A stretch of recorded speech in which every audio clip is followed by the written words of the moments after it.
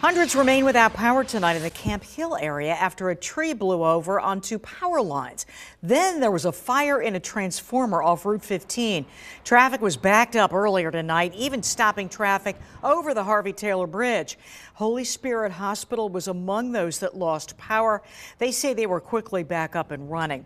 PPL saying at this hour they don't yet know when they'll be able to get power back for 400 customers still in the dark, but they are making progress because earlier tonight that number was more than 600.